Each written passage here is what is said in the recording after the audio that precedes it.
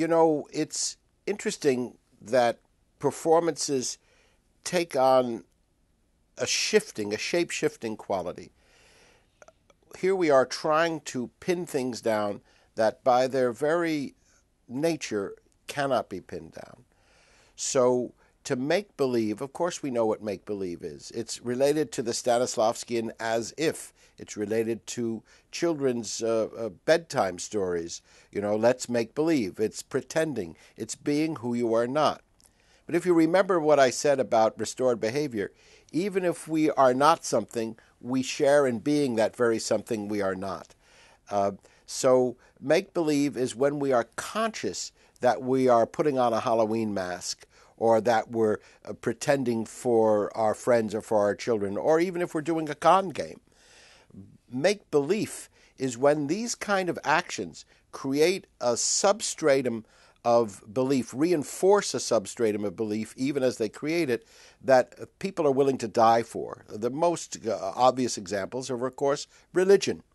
So that when someone believes in the divinity of Jesus Christ, or the prophethood of Muhammad, or that Moses led the children of Israel out of the land of bondage, or that Vishnu took a human form a number of times as avatars, including the great hero Rama, these things are not in doubt for the people who believe them. And in actually performing the rituals of, let's say, the Jewish Seder, or the Christian communion, or the Hajj, the pilgrimage to Mecca, or the Ram Lila in India, these actions, these performances actually create the belief. So they create a reality that people live for, celebrate, murder for in religious wars, so that the domain of make-believe and the domain of make-belief overlap and influence and affect each other.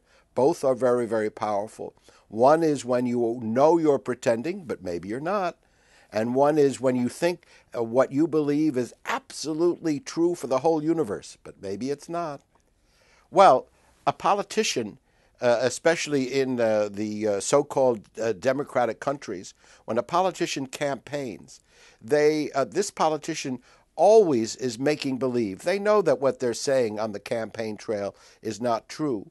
They know, and we know, that they have been costumed, they have been scripted, they have been prepared, they have been rehearsed. It's more tightly scripted than a Hollywood movie. At the same time, they are presenting this within the arena of make-believe. They want you, the voter, to believe what they are saying as the truth, that they are going to enact these things, that this is their true life, etc., and so forth.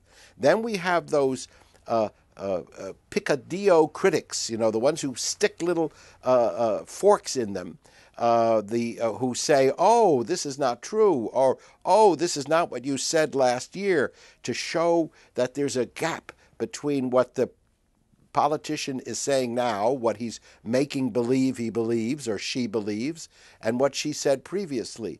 At the same time, the impetus of this rhetoric is to make belief, to make people feel that this is their actual social political reality.